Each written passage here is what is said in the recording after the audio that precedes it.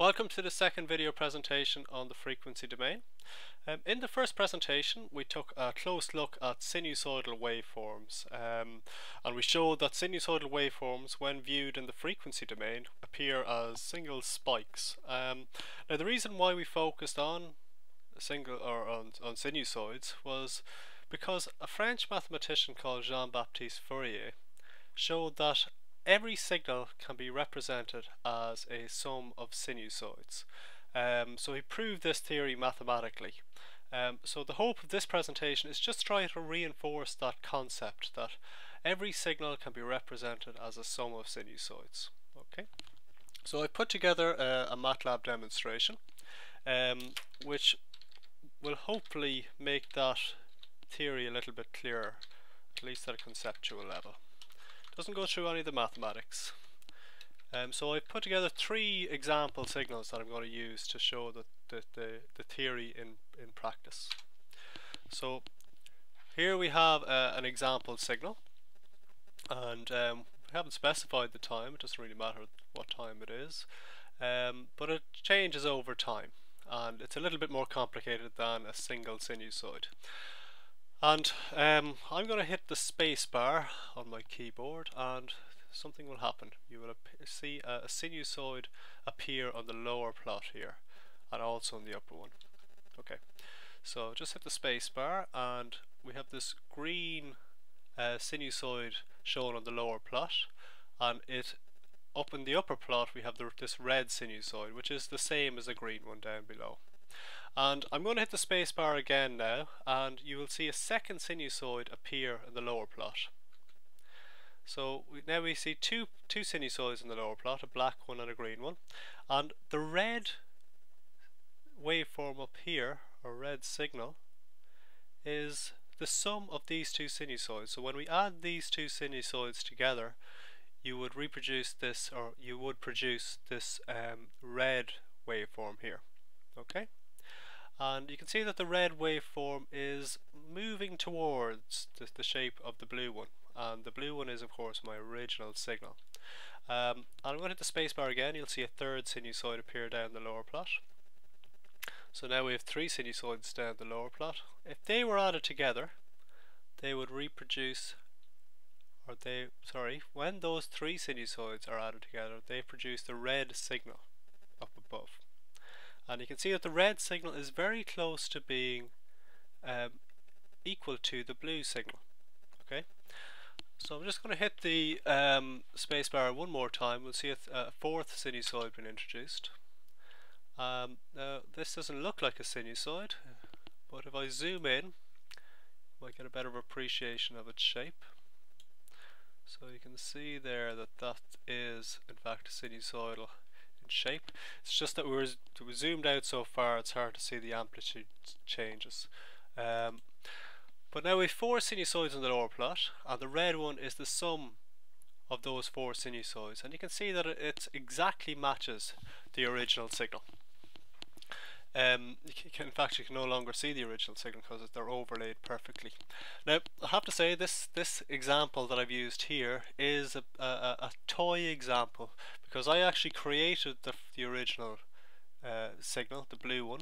I created that blue signal by adding four sinusoids together, so it makes sense that four sinusoids are required to reproduce it. But in my second example I'm going to use a real speech signal. Don't worry about this error, it's just the way I'm quitting my demonstration. Not very elegant, but it will do.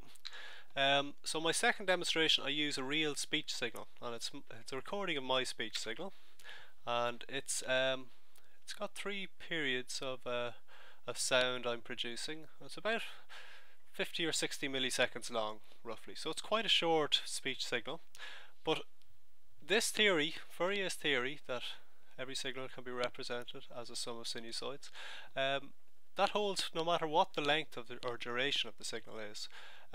But okay, so this blue signal is going to be my original signal, which I want to reproduce by adding sinusoids together.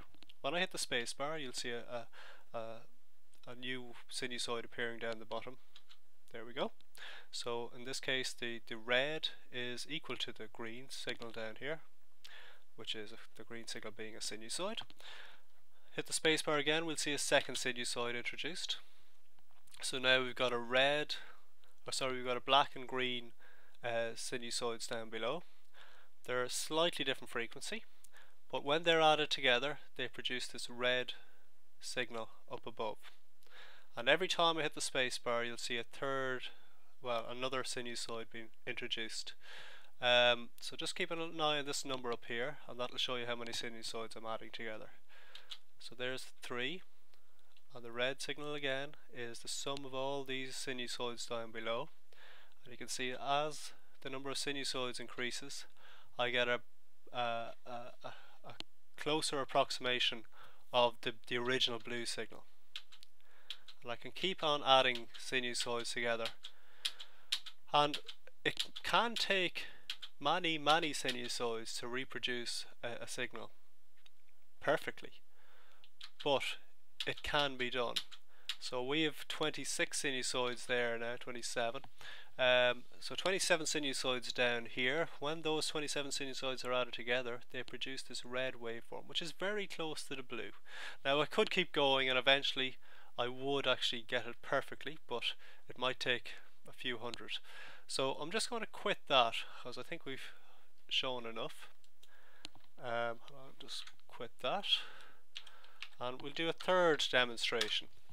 And in this third demonstration I'm showing a signal that has very sudden changes in it. So this is a square wave signal, and this square wave signal has very sudden changes in it. And Jean-Baptiste Fourier had a lot of difficulty when he started when he tried to prove his theory to other mathematicians. They had difficulty, or they had issue with how would sinusoids represent these sudden changes. And the thing is, they can handle it quite well. They just require lots of sinusoids. So I'm just going to hit the spacebar again, and we'll see our first sinusoid. Okay, so there's one sinusoid. Hit the spacebar again, we see a second. So these two sinusoids here, the black and the green, added together will produce the red. And keep an eye on this number here, that shows how many sinusoids I'm adding together. But as I add more and more sinusoids together, you can see that all the sinusoids, when added together, start to closely match the original blue signal. Now again, will need lots of sinusoids to get close to the square wave, but you can see even at 31, 32, 33 we're getting very close. Now again, we might need a good few sinusoids in order to match it exactly, but the theory holds. The theory is that adding sinusoids together can reproduce any signal. Okay, so that's the demonstration, which shows that demonstrates Fourier's theory really. We haven't gone into any of the mathematics. We will do so at some stage, but I'm just going to try to put that off for as long as possible. It's more important now at this stage that you have a good conceptual understanding about what Fourier's theory is about, because really when we look at the frequency content of a signal, what we're seeing is, well, it tells us what sinusoids are present in a signal, and if we added those sinusoids that are present in the signal together, we would reproduce the original signal. Okay, so thank you for your attention. I'll see you in the next presentation.